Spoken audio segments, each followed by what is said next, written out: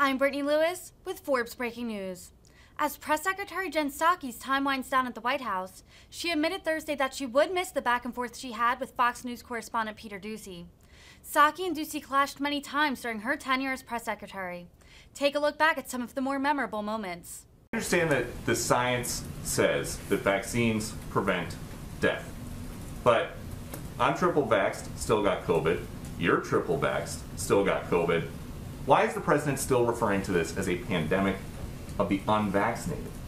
Well, I think, Peter, there's a significant difference between, and you just experienced this, and not to expose your public health experience, but I can speak to mine as well.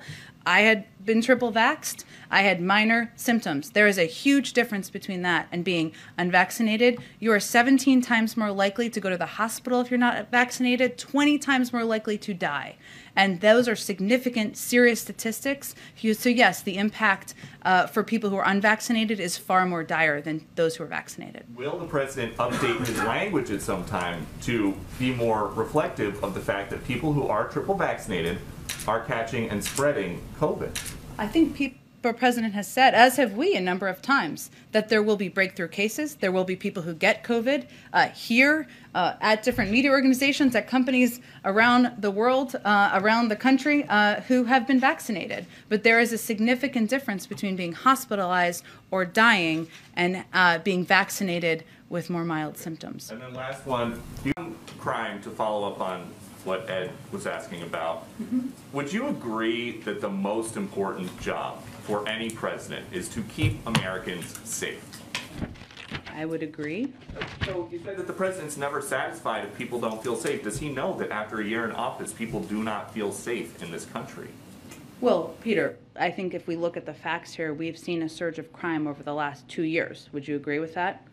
So what are you attributing the rise in crime to then? Well, I think we should be responsible in how we're reporting to the public what the roles are, what the reasons for the surge in crime. Gun violence is a huge reason for the surge in crime. Underfunding of some police departments and their need for additional resources, something the president has advocated for consistently through the course of his career. That's something we know we need to take action on. And it is absolutely true that he will not be satisfied or complacent when officers are being gunned down or when Americans have to worry about whether they can safely ride the subway or bus. That should not be a political issue. He's somebody who has had a long career of many decades of fighting for funding for police departments, for local communities in order to reduce crime. But he's been here in office for more than a year, and the murder rate is nearing a 25-year high. So why don't we see and hear more from the president about this? We hear all the time about things that you guys are doing to fight the pandemic because that is a risk to American people. A rising murder rate is a risk to American people too, right?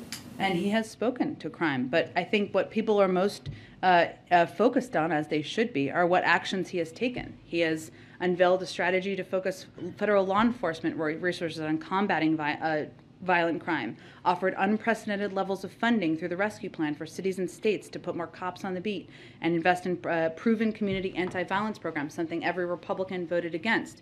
The Department of Justice has announced $139 million in grants to cities for community policing, which will put 1,000 more officers on the streets. He's also proposed doubling those grants, and he's called for an additional $750 million for federal law enforcement. He's announced a zero-tolerance policy for gun dealers who willfully sell illegal guns, and we've launched gun trafficking strike forces in New York and cities across the country. Actions are important here, and he has a long record of them. But does the president think that any of that is working?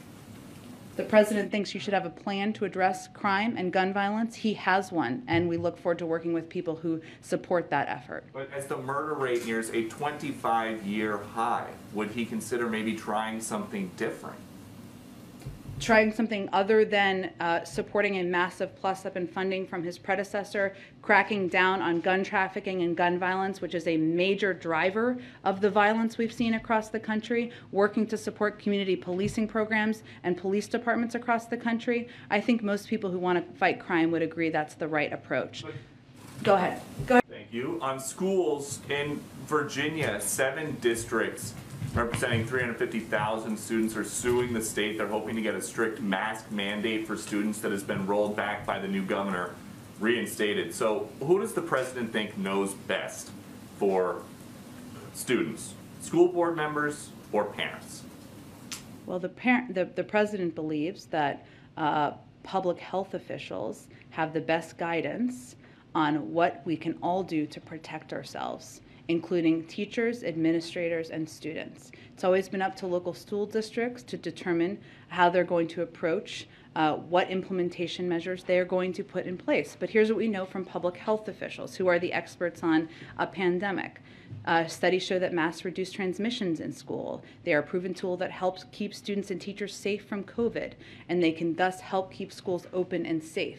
In short, we know it works, and we need every leader to focus on using the tactics we know work to keep our students safe and our schools open. I know you mentioned Virginia, but in Texas, the state is fighting a critical public health measure to protect our children and keep our schools safely open for Head Start communities. Ones that a provision that is requiring masks to keep students and keep communities safe. They're fighting against that. Why is that? I think that has more to do with politics than it does with public health. But right now in Virginia, the law is, now that there's a new governor, but students should not have to wear masks if their parents say that they don't think they need to wear masks. So if a parent wants to send their kid to school with no mask, should that child be allowed to go to school and be in class?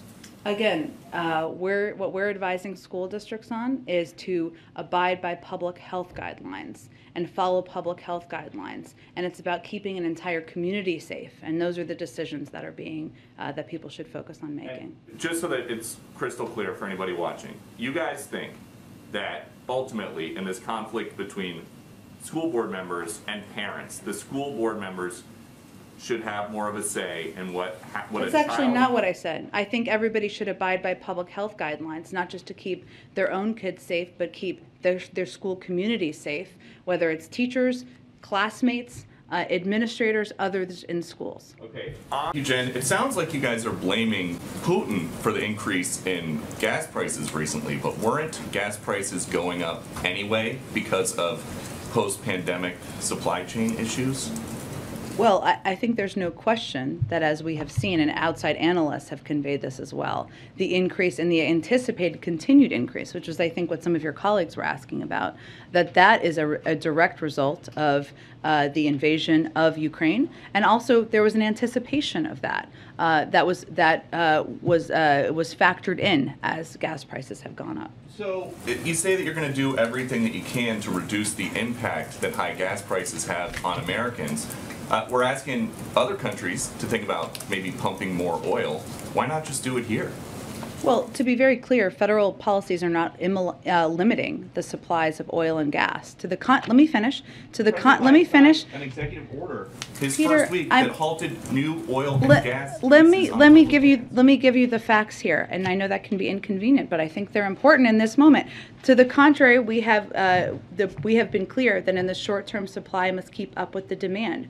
We are, and here and around the world, will we make the shift to a secure, clean energy future. We are one of the largest producers with a strong domestic oil and gas industry. We have actually produced more oil. It is at record numbers, and we will continue to produce more oil. There are 9,000 approved drilling permits that are not being used. So the suggestion that we are not allowing companies to drill is inaccurate. The suggestion that that is what is hindering or preventing gas prices to come down is inaccurate. Would President Biden rescind his executive order that halts new oil and natural gas leases on public lands? Well, 90% of them happen on private lands, as I'm sure you know, and there are 9,000 unused approved drilling permits. So I would suggest you ask the oil companies why they're not using those if there's a desire to drill more. Would President Biden ever undo his executive order that stopped the construction of the Keystone XL pipeline?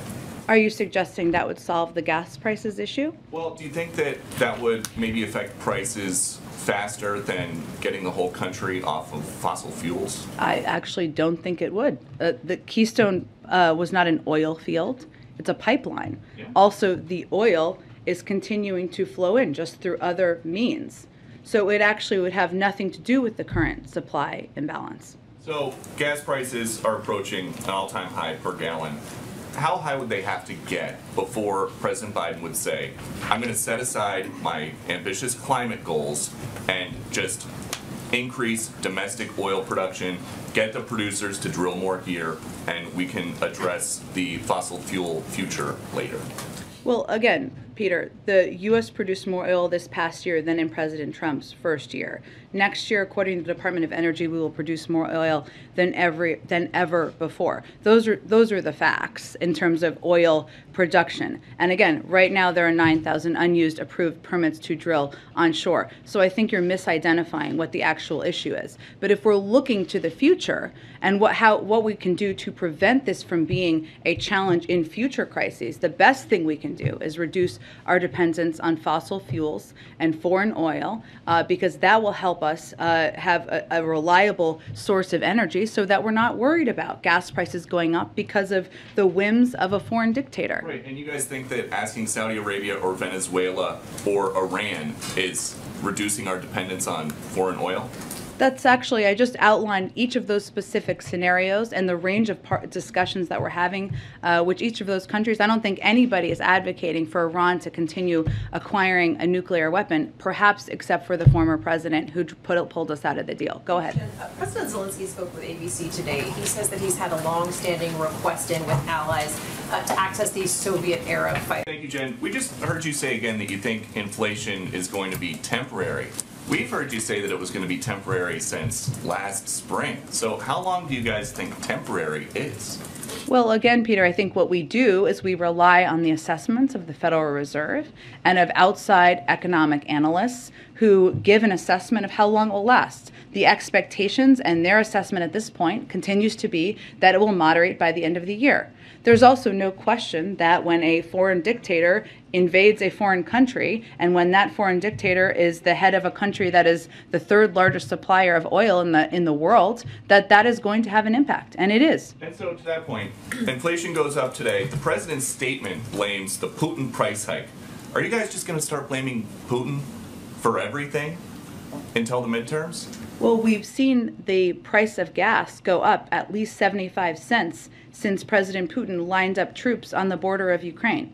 And last month, the statement didn't mention the Putin price hike. It mentioned inflation because of the pandemic. Why is that?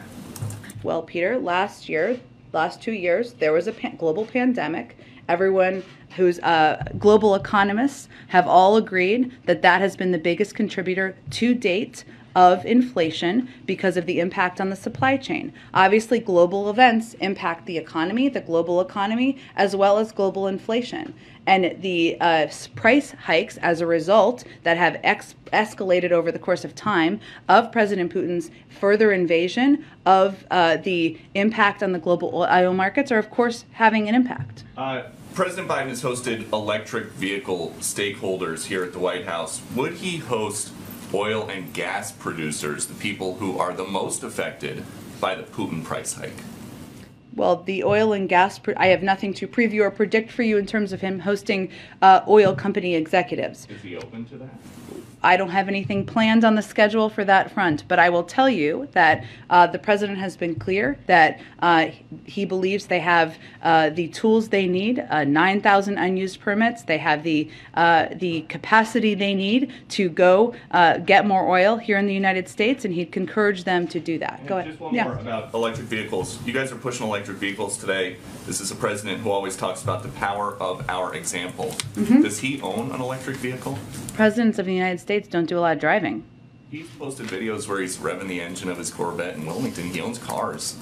And he also has driven electric vehicles as president, as to give a model to the rest of the country. Does he own one? I think the president's record on this is clear, Peter. Presidents of the United States, current and when they are no longer, typically are not doing a lot of driving. Go ahead. When Title 42 expires next month, what is the plan for the 18,000 migrants a day that are going to cross? Do you want them to get jobs here? Is there something else that you want these 18,000 a day to be doing? I don't know where you're basing your specific numbers on, Peter, but what I would tell you... I've got it right here. Earlier this week, the department gave reporters an estimate that up to 18,000 migrants could be apprehended at the border each day if Title 42 were Well, to be up lifted. That's what to, ABC and we'll see what happens. And obviously, we're taking steps to convey that this is not the time to come. Individuals who come to the border, this is what would happen. CBP and ICE would work together to ensure that anyone who enters the country without authorization is put into immigration proceedings as quickly as possible. CBP has been working with ICE to ensure individuals awaiting processing in the interior of the country would be monitored under the Alternatives to Detention program. We know that to date, nearly 80% of non-citizens waiting in the interior under prosecutorial discretion have either received a notice to appear or are still within their window to report. That is what would happen. In addition, I would note the Department of Homeland Security also put together a preparedness plan to continue addressing irregular migration that involves surging personnel and resources to the border, improving border processing, implementing mitigation measures, and working with other countries in the hemisphere to manage migration. Those are all steps that they're working to do in order to implement when we get to that point in time. And the last one on this. Now that the Texas governor is saying that he's going to start busing border crossers to Washington, D.C., when they get here, are you guys going to help them find a place to stay and something for them to do? Well, I'm not aware of what authority the governor would be doing that under. I think it's pretty clear this is a publicity stunt. His own office admits that a migrant would need to voluntarily be transported, and he can't compel them to because, again, enforcement of our country's immigration laws lies with the federal government, not a state. Washington, D.C.? Well, listen, I don't know, but I know that the governor of Texas or any state does not have the legal authority to compel anyone to get on a bus. Go ahead. About yesterday, we noticed, starting at the end of the campaign and then into the transition and here at the White House, anytime that the president has an event where he is given a list of reporters to call on, Fox is the only member of the 5-network TV pool that has never been on the list in front of the president. And I'm just curious if that is an official administration policy. We're here having a conversation, aren't we? Yes, but And do I take questions from you every time you come to the briefing room? Yes, but I'm Has the asking about president taken president. questions from you since you came in? He came into office? Unfortunately, Yes or no? only when I have shouted after he goes through his whole list. And the president has been very generous with his time with Fox. I'm just curious about this list that he has given. So the only member of the 5-network pool never on it, dating back to when he resumed in-person events in Wilmington during the end of the campaign. Well, I would say that I'm always happy to have this conversation with you, even about your awesome socks you're having on today, you wearing today, and have a conversation with you, even when we disagree. The president's taken your questions, and I'm looking forward to doing Fox News Sunday this Sunday for the 3rd time in the last few months. I think we got to move on because we got limited time. Go ahead, Kristen. Jen, thank you. The president talked about the... Go ahead. Thank you, Jen. There are Taliban fighters right now carrying American weapons. They're wearing American fatigues, the full kit of gear. How is that advancing America's national security interests? Well, Peter, I think my colleague Jake Sullivan spoke to a version of this last week. But let me tell you, let me reiterate some of what he said. When the president made this decision to bring our men and women home from Afghanistan who were serving, he knew he made that decision not lightly. He made the decision with a clear assessment from his national security team about what the impacts could be. We have taken steps over the past few months to retrograde materials, to bring materials home, to make them not available to the Taliban. We have taken those steps from our military.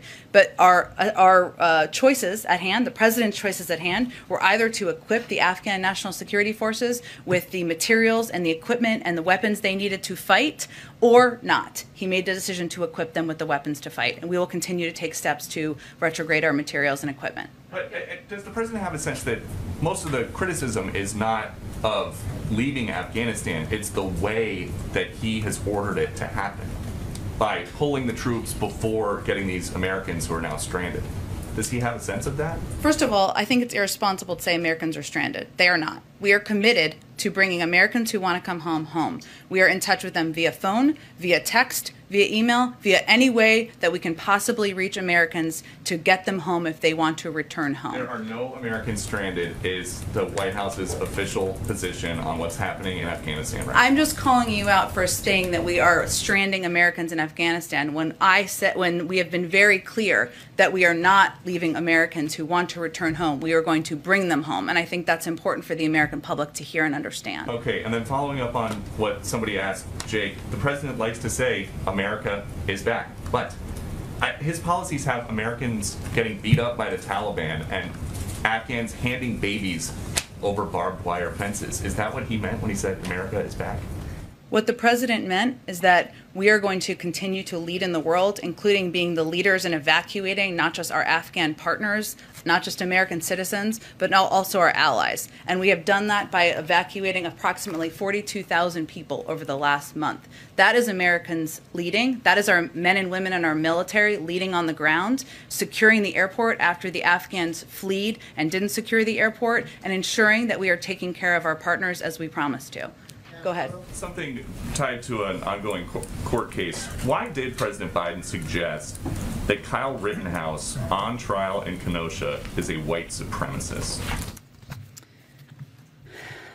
So, Peter, what I'm not going to speak to right now is anything about an ongoing trial, nor the president's past comments. What I can reiterate for you is the president's view that we shouldn't have, broadly speaking, vigilantes patrolling our communities with assault weapons. We shouldn't have opportunists corrupting peaceful protests by rioting and burning down the communities they claim to represent anywhere in the country. As you know, closing arguments in this particular case, which I'm not speaking to, I'm just making broad comments about his own view. There's an ongoing trial. We're awaiting a verdict. Beyond that, I'm not going to speak to any individuals or this case. But the president has spoken to it already. And his mom now, Kyle Rittenhouse's mom, came out saying that the president defamed her son, and that she claims that when the president suggested her son is a white supremacist, he was doing that to win votes. Is that what happened? I just have nothing more to speak to an ongoing case where the closing arguments were just made. On immigration, has the White House considered beefing up border security now that there is video of a 3-year-old and a 5-year-old being thrown over the wall in New Mexico? Beefing up border security. There's video now of a 3-year-old and a 5-year-old. I've seen the video, and I think any of us who saw the video were incredibly alarmed by the steps of smugglers, ones that we have been quite familiar with, that we've spoken out about our concerns about. As Secretary Mayorkas said, the inhumane way smugglers abuse children while profiting off parents' desperation is criminal and morally reprehensible. The president certainly agrees with that. And these kids, I believe, were rescued by individuals who are working at the border. Yes, but they still got close enough, as you guys are talking about addressing root causes in the region, for a smuggler to throw them over a wall into the desert. And I'm just curious what the White House is doing to stop that from happening. And are you concerned more about the kids' safety, or are you concerned about kids getting in, or tell me more about your concern here? Kids' safety is, as you just mentioned, the main concern. Well, of course it is, which is why I'm often surprised by some of the line of questioning in here. But I will say that our concern and our focus is on sending a clear message to the region that this is not the time to come. You should not send your kids on this treacherous journey, that these smugglers are preying on vulnerabilities in these communities. There's a lot of issues and steps we need to take to address root causes. So of course our concern is for the safety of these kids. These Border Patrol agents who save these kids deserve our thanks and our gratitude for ensuring their safety. Go ahead. Thank you, Jen. At the tail end of the president's remarks today about cybersecurity, he was asked about Afghanistan, and he made a joke. I think Peter asked him that question. The other Peter did, and he made a joke. So what's so funny? Well, I think the question he was asked, if I remember correctly, was about when he will provide information about a decision on August 31st. I don't want to paraphrase the question if that was an inaccurate description of the question. To a lot of people watching. Of course it's a very important question. And I think what he conveyed is that he has not, well, what I can convey from here, I should say, is that as he stated yesterday, and as the Secretary of State just stated, we're on track to complete our mission by August 31st. Obviously, there are discussions, and the President received a briefing just this morning. As I noted, he asked yesterday for contingency plans, and he received a briefing on them this morning. These are incredibly serious issues, and there are discussions that are happening internally. And I'd note that in addition to the contingency plans that he requested, he also, I will reiterate, as we stated yesterday, that this is all contingent on us achieving our objectives and the continued coordination with the Taliban. And the President has spoken, I would say, to this issue, Peter, as you know, you've been attended a number of these multiple times over the last several days. And he has also highlighted the fact that we are closely watching, closely following the threats from ISIS-K, which he also received a briefing on this morning. And his remarks last night, he gave a lot of time to the domestic agenda. Does he think that the Build Back Better plan is as urgent and as time sensitive as this evacuation of Americans and Afghan friendlies from Kabul? Well, first of all, I think it's important to the American people who care deeply about whether they're going to have jobs, whether they're going to have child care, whether we are going to be able to compete with China and countries around the world, to understand that we have to do multiple things at the same time. That's exactly what any president of the United States has to do. The next one, just as these negotiations about safe passage for Americans and SIV holders continue, why haven't we heard the president say the United States does not negotiate with terrorists? Is that still the U.S. policy? Well, of course it is, Peter, but I would also say that there's a reality that the Taliban is currently controlling large swaths of Afghanistan. That is a reality on the ground. And right now our focus and our priority is getting American citizens evacuated and our Afghan partners evacuated. And I would say, given the numbers that we've outlined and briefed for you, that we've made a great deal of progress in doing exactly that. Is the White House rethinking their opposition to new pipeline projects since one really important one goes offline and gas stations start running dry? I wouldn't say we look at it through that prism, Peter. We look at it, we analyze both the impact, the economic impact, as well as the environmental impact. And that will certainly remain the case, but we look at each pipeline project individually. And you mentioned that environmental impact. If the solution for this pipeline going offline is for oil producers to start using rail cars and oil tankers as floating storage, and for the EPA to start letting gas stations sell lower quality fuel that is not as clean burning, how is the president showing U.S. climate leadership?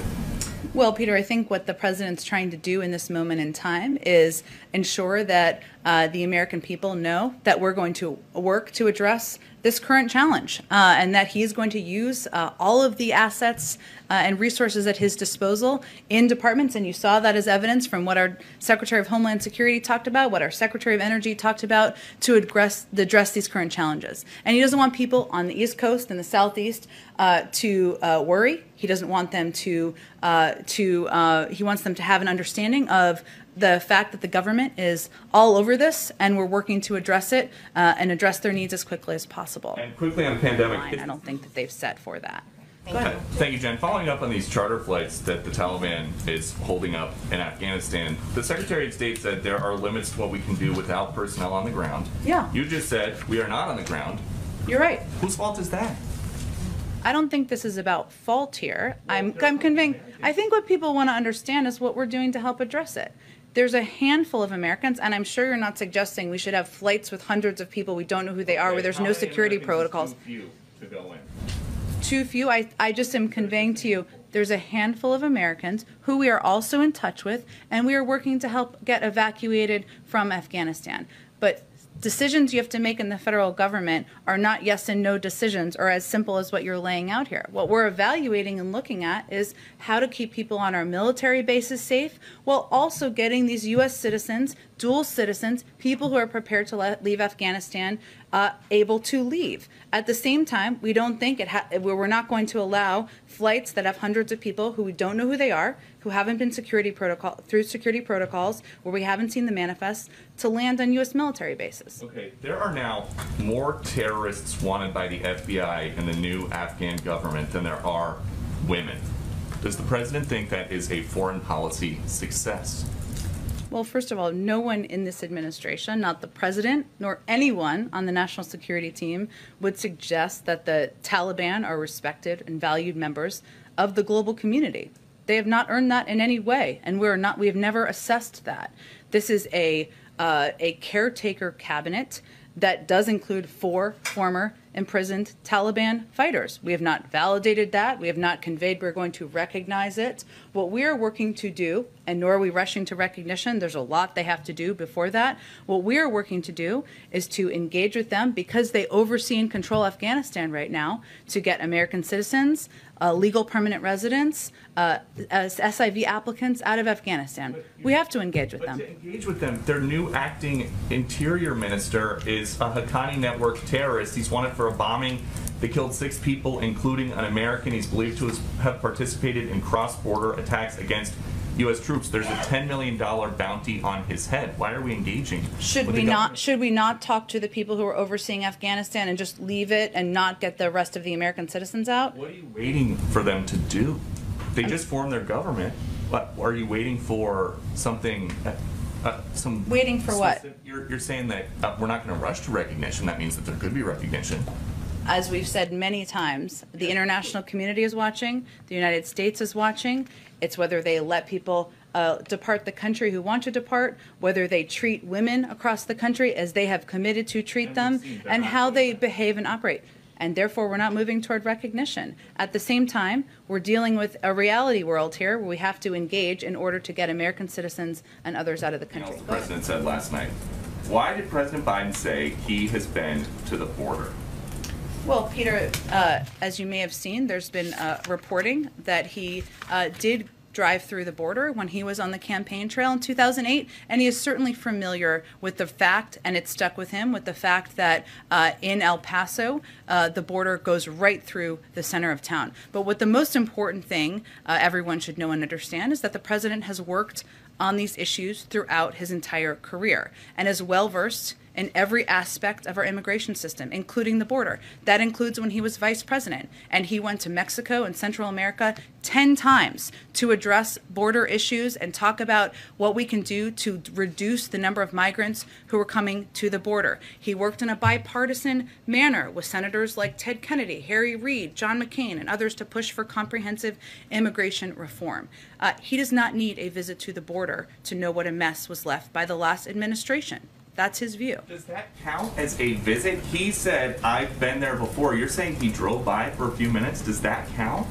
What is the root cause? Where are people coming from who are coming to the border, Peter? The president said that I'm asking you a question because I think people should understand the context. No, you're where do answering people the question where with do the people question. I'm asking you if that Okay, counts. I'll answer it for you. People come from Central America and Mexico to go to the border. The president has been to those countries 10 times to talk about border issues. There is a focus right now on a photo op. The president does not believe a photo op is the same as solutions. But he said, that may be a difference he has with but Republicans. that's not what he said either. He said, I guess I should go down. So does he think that he needs a photo op? Is that what he's saying? He doesn't. And that's a fundamental disagreement he has. I would say the former president went to the border at least once, maybe more. You may know the numbers.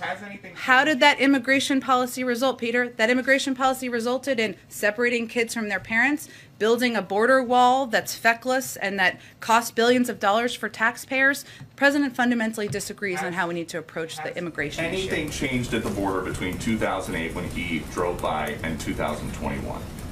Aside from the fact that migrants are still coming to the border through the course of Democratic and Republican presidents, and the need to reform the immigration system is even farther long overdue, no. But we need to work with Democrats and Republicans to get that done. I think we're going to have to keep chugging along here. Go ahead. Thanks, Jen. First on COVID origins, is the White House worried that China continues stonewalling the World Health Organization investigators and now is saying things like they think maybe COVID-19 got into China through frozen food?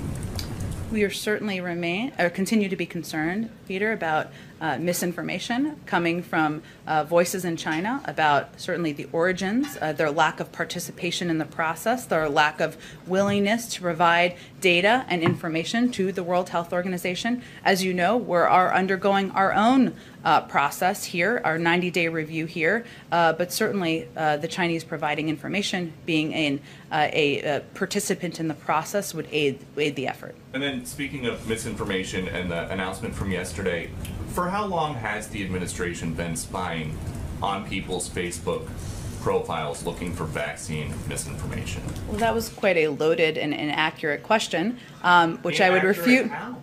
Well, Peter, first of all, as you know, we're in a regular touch with a range of media outlets. And we expect the White House to watch let me you finish. Fox, but As nothing we to post are on Facebook. as we are in regular touch with social media platforms. This is publicly open information. People sharing information online, just as you are all reporting information on your news stations. But, okay, so these 12 people who you have on a list, 12 individuals, do they know that somebody at the Surgeon General's office is going through their profile? I'm happy to get you the citation of where that comes from. There's no secret list. I will tell you that these are people who are sharing information on public platforms on Facebook, information that is traveling, is inaccurate. Our biggest concern here, and I frankly think it should be your biggest concern, is the number of people who are dying around the country because they're getting misinformation that is leading them to not take a vaccine. But young people, old people, kids, children, this is all being, a lot of them are being impacted by misinformation. the big concern, though, I think, for a lot of people on Facebook is that now this is Big Brother watching you. They're more concerned about that than people dying across the country because of a pandemic where misinformation is traveling on social media platforms. That feels unlikely to me. If you have the data to back that up, I'm happy to discuss and it. About things that are on Facebook, I looked this morning.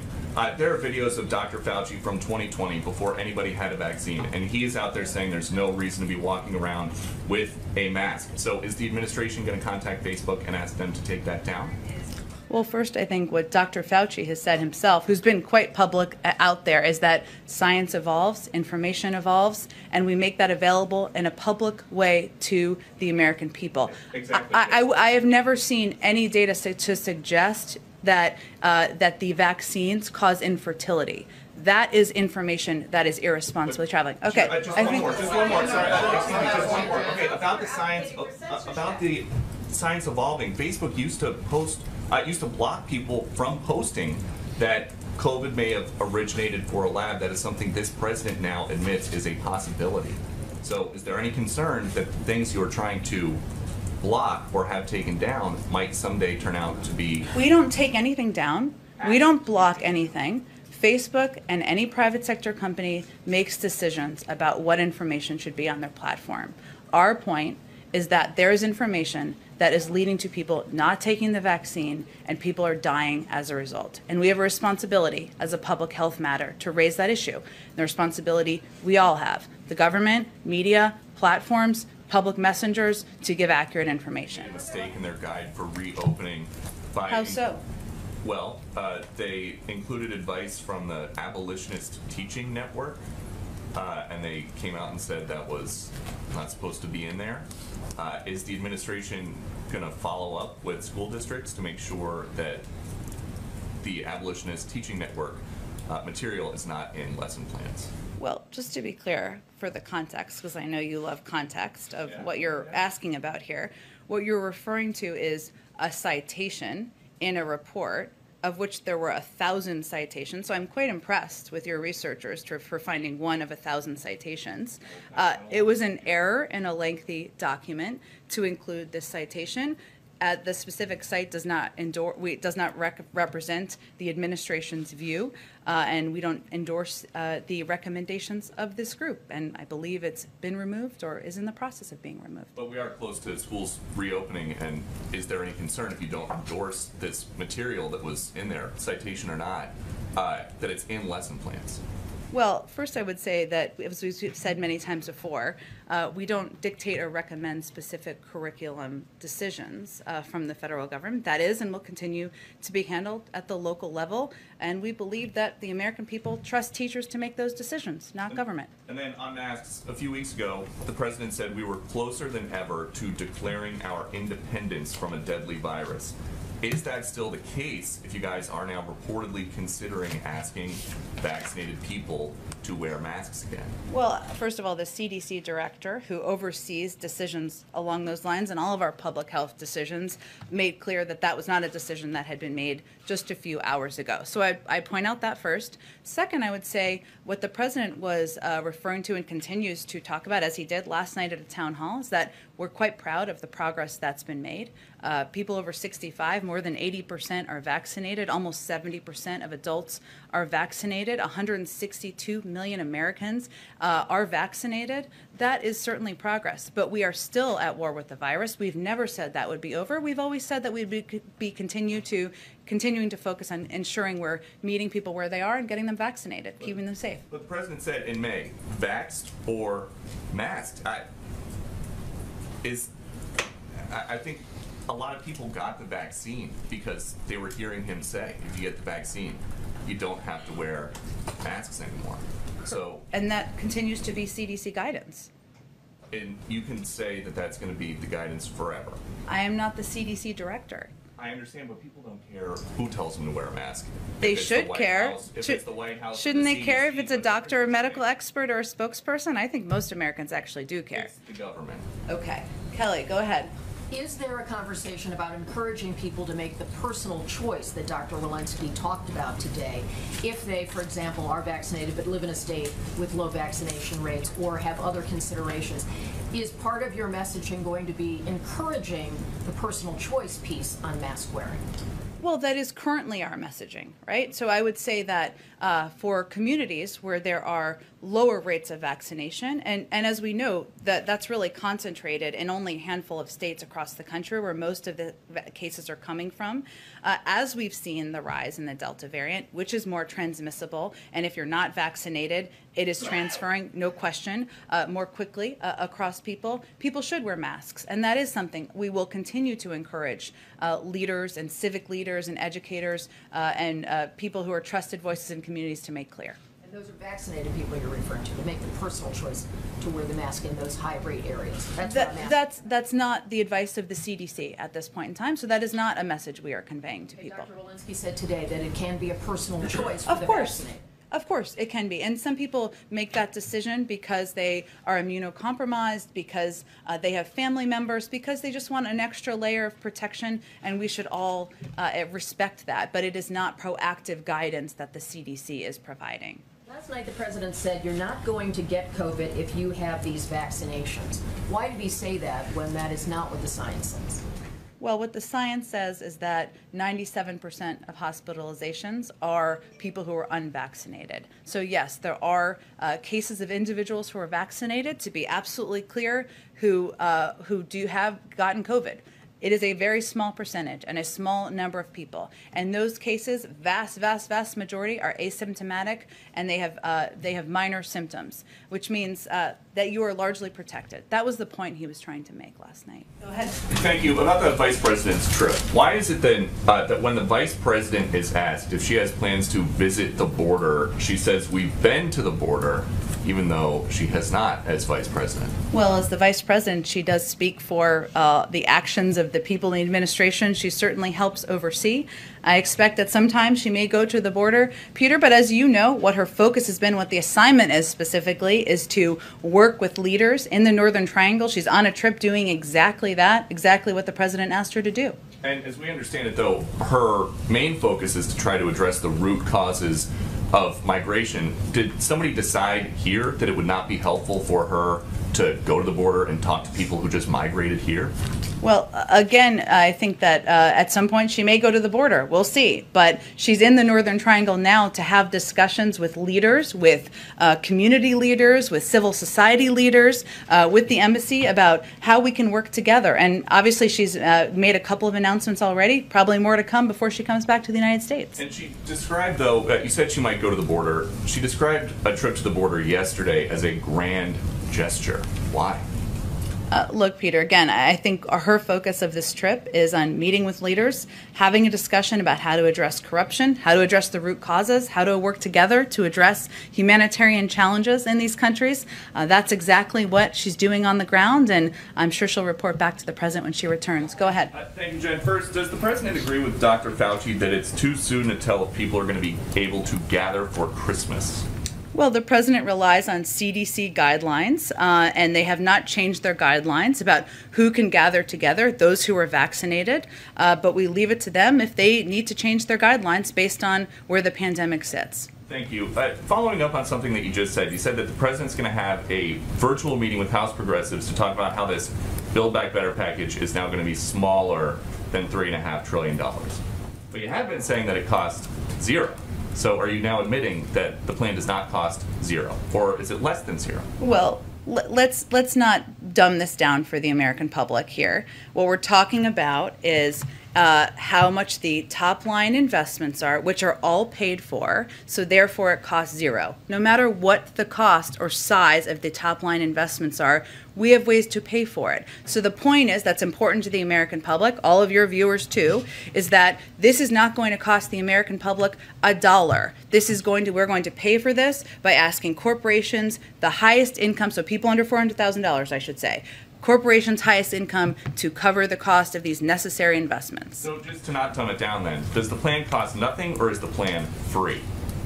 The plan costs nothing for the American people who make less than $400,000. If you think that that companies that paid zero in taxes last year, 50 of the top companies should continue to pay zero in taxes, we're happy to have that debate. And then just one more, Jen, thank you. A group of activists followed Senator Kyrsten Sinema into a ladies' room screaming about the Build Back Better plan yesterday. The president said today, I don't think they're appropriate tactics, but it happens to everybody and it's part of the process. He is an expert on the process. Has he ever been chased into a restroom by activists?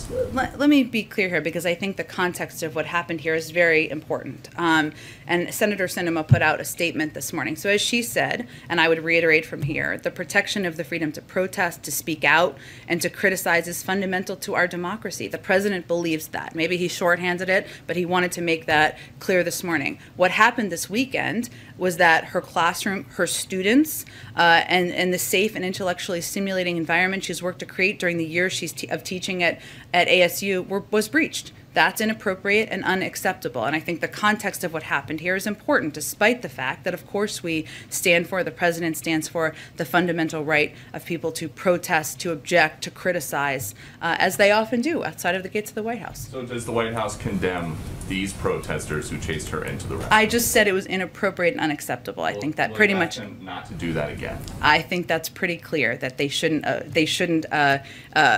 breach the classroom and make the students feel like their privacy, their intellectually stimulating classroom, and their time as students in college is being broached upon. Thank you, Jen. A few on immigration really quick. Merrick Garland was asked yesterday if illegal entry at the border should remain a crime, and he said, I haven't thought about that question. Does President Biden believe that illegal entry at the border should remain a crime moving forward? Well, I think he was being asked as the Attorney General, the future Attorney General. I think he's looking to head to be confirmed of the United States, and if he wants to make considerations independently, he can certainly do that. But the president's spoken to this, and we believe in abiding by our laws. As you know, there, of course, is a process underway at the Department of Homeland Security to take a fresh look at prioritization and who is detained and who is sent back home. So that is something happening from the Department of Homeland Security. But again, if he's going to lead an independent Justice Department, and it's his prerogative to take a look at any policies under their purview. And to that point, why is the Biden administration reopening a temporary facility for migrant children in Texas? Well, first, the policy of this administration, as you well know, but just for others, is not to expel unaccompanied children who arrive at the border. And the process, how it works, is that Customs and Border Control continue to transfer unaccompanied children to the HHS Office of Refugee Resettlement. That can take a couple of days. I just want to give this context because people need to understand the process. But because of COVID-19 protocols, like social distancing requirements, the capacity of existing Office of Refugee Resettlement shelters has been significantly reduced because, of course, you can't have a child in every bed. There needs to be spacing, and we abide by those spacing to protect the kids who are living in those facilities for a short period of time. And to ensure the health and safety of these kids, HHS took steps to open an emergency facility to add capacity where these children can be provided the care they need while they are before they are safely placed with families and sponsors. So it's a temporary reopening during COVID-19. Our intention is very much to close it, but we want to ensure that we can follow COVID protocols as unaccompanied minors come into the United States. But it's the same facility that was open for a month in the Trump administration, summer 2019. That is when Joe Biden said, under Trump, there have been horrifying scenes at the border of kids being kept in cages, and Kamala Harris said, basically, babies in cages is a human rights abuse being committed by the United States government. So how is this any different than that? We very much feel that way. These are facilities, let me be clear here. One, there's a pandemic going on. I'm sure you're not suggesting that we have children right next to each other in ways that are not COVID safe, are you?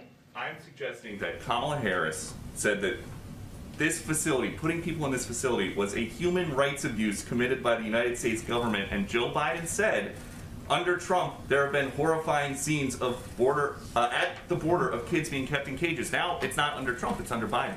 This is not kids being kept in cages. This is kids. This is a facility that was opened that's going to follow the same standards as other HHS facilities. It is not a replication, certainly not. That is never our intention of replicating the immigration policies of the past administration, but we are in a circumstance where we are not going to expel unaccompanied minors at the border. That would be inhumane. That is not what we are going to do here as an administration. We need to find places that are safe under COVID protocols for kids to be, where they can have access to education, health and mental services, consistent with their best interests. Our goal is for them to then be transferred to families or sponsors. So this is our effort to ensure that kids are not in close proximity and that we are abiding by the health and safety standards that the government has been set out. Just quickly on climate. Last week, the climate envoy, John Kerry, said that there are only 9 years left to save the world from the effects of climate change. Does President Biden share that assessment? 9 years. I don't have a new timeline to give you from here. I can confirm for you, though, that the President agrees with former Secretary Kerry that it's a crisis, that time is of the essence. We need to act quickly, and that's why climate is a key part of his agenda. Go ahead.